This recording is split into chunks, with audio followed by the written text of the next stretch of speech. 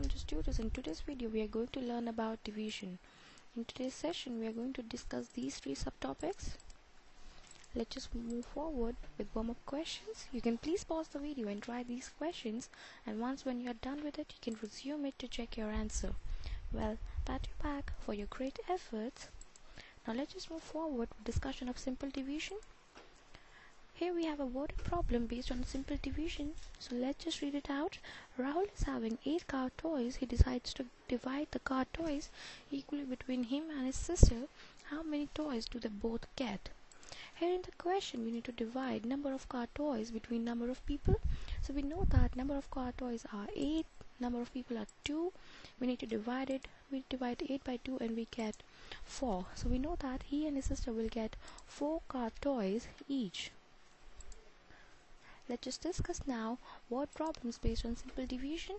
20 cupcakes are shared among 5 children. What amount of cupcakes each child will get?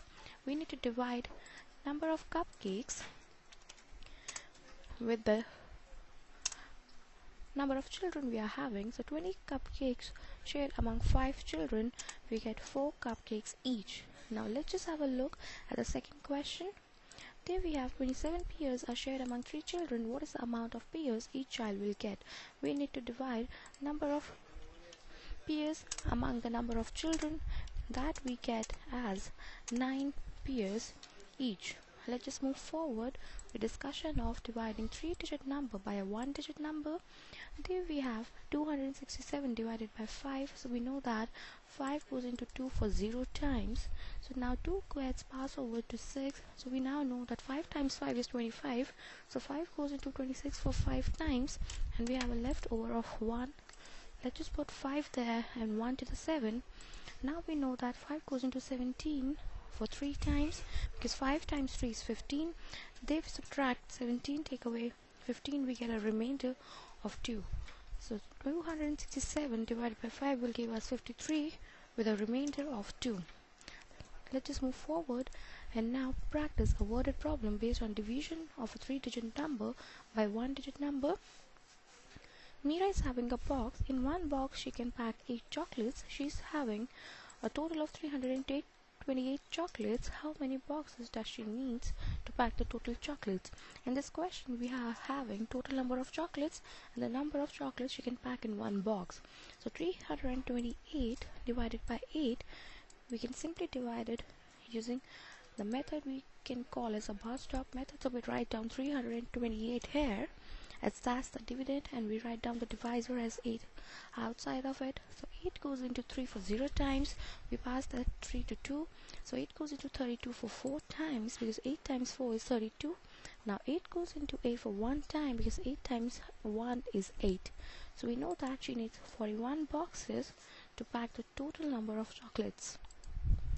Let's just discuss now few questions for division of 3-digit number by a 1-digit number. We are having 986 divided by 2. Let's just make that bar stop again and write the numbers at the places. So 986 goes inside, 2 goes outside, 2 goes into 9 for 4 times, because 2 times 4 is 8. Now we are having a remainder of 1 that goes to the 8. So 2 goes into 18 for 9 times, because 2 times 9 is 18. Now 2 goes into 6 for 3 times, because 2 times 3 is 6. So we get our answer to be as 493. Now let us read a worded problem based on a division of 3-digit number by 1-digit number. Nitish has 396 cards with him. He shared his cards among 4 of his friends. How many cards each of them will get? We need to divide number of cards among 4 of his friends. So we need to divide 396 by 4. Let's just write down 396 here and 4 outside of the bus stop method. So 4 goes into 3 for 0 times, 4 goes into 39 for 9 times, because 4 times 9 is 36.